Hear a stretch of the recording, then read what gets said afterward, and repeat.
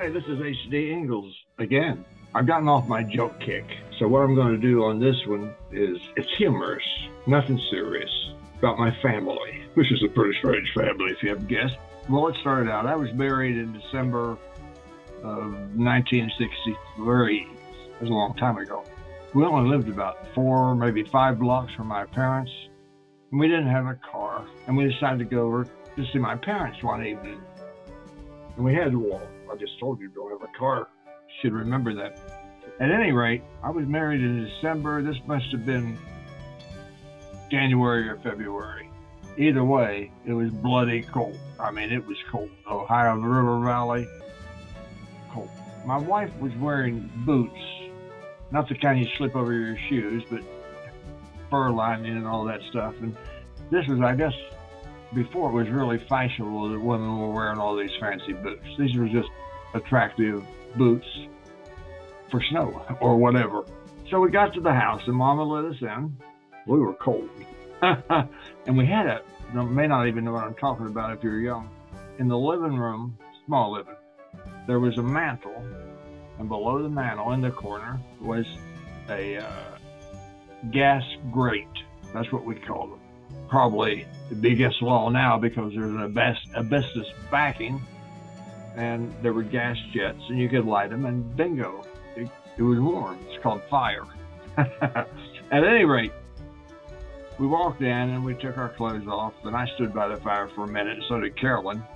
And she looked at my mother and said, "Mrs. Ingles, would you mind if I took my boots off?"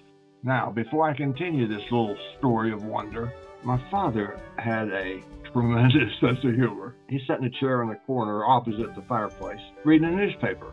Now, he had a trick, sort of hard to explain, but he'd hold the paper like this, up in front. He was reading the paper, but Daddy knew every word that was said in the living room. And if he wanted to interject something, he'd take his thumbs and flip the paper over, and then when he was through, flip the paper back up. Okay, I just had to explain that. It's easier now than later. So after Mama says, "Honey, take off anything you want," paper goes down. And Daddy says, "And get on a white horse and ride down 3rd Avenue. Boop, paper back up. Well, Mom was mad, but I had to laugh. It was pretty funny. That's it. But Daddy did that on prime occasions. Okay, let me tell you one more, mainly my father involved. And by the way, I didn't mention at the beginning, but I have these stories in that little book I wrote, the 40s and the 50s, about my family. At any rate, now, this happened, I would say late spring or early summer of the same year. Daddy always liked to sit on the front porch and listen to a Cincinnati Reds ball game, and I'd sit out with him sometime.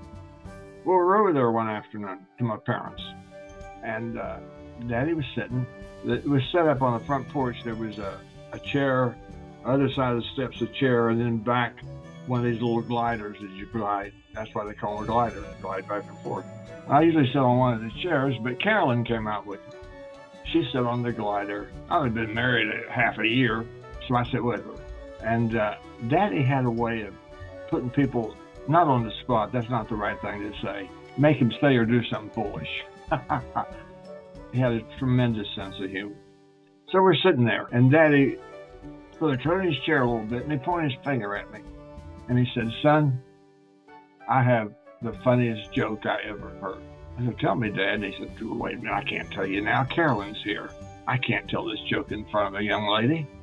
So he went back and we chatted a little bit. And he turned around and he said, "Son, this is the damnedest, funniest joke I've ever heard." Carolyn said, "Oh, tell the joke, Mr. Ingles. It won't bother me." And he said, "Honey, I just can't. I can't tell this joke in front of you." So then he turns back and says, "This is so funny, I've got to tell it." He said, "Carolyn, would you put your hands over your ears so you can't hear?" "Sure, Mr. Ingles." Okay. So there's my wife, whoever she was. Boop. Daddy turns around and starts to tell a joke. And he says, "You know, son, I've only known Carolyn for a few months. Can she read lips?" out of the clear blue sky. I can't read lips. I thought Daddy was going to fall over, and he's laughing so damn hard. He had that type of sense of humor. He's never malicious, but he'd get someone to either say or do something absolutely foolish. And here's my wife. I can't read lips. Carolyn really never lived that one down. A few years later, she'd say, well, I would have really covered my ears if he started talking. Sure. At any rate, Daddy's sense of humor was, it was magnificent, actually. But he was never malicious. He never got anyone to do anything absolutely embarrassing or anything personal that would actually hurt someone. He just liked to pull a good one once in a while. Well, that's the end of that one. And I think what I'm going to do, and you'll probably thank me for it, is I'm going to shut up and say thank you.